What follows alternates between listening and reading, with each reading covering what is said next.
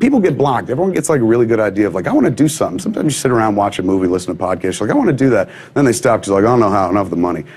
Money is a hurdle that's kind of easy to get over, particularly in an age of technology where this magical box right here, or the ones we have in our pockets, will shoot a movie, you can edit a movie, you can upload it to YouTube, all from the same device, all within like an hour or something like that.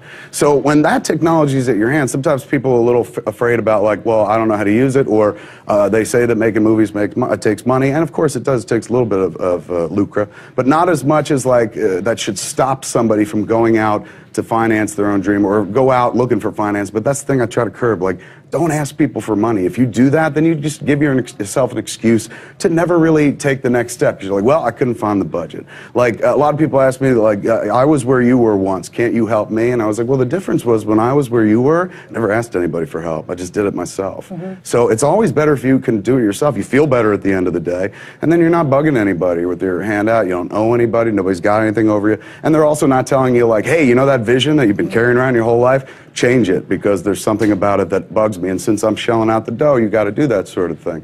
First time out especially, don't be, God, my hair looks terrible. First time out especially, don't go looking for money from somebody else, man, especially that first film of yours, because you're trying to get you out there. The most you'll ever have a chance to do is when you're making your first flick, man.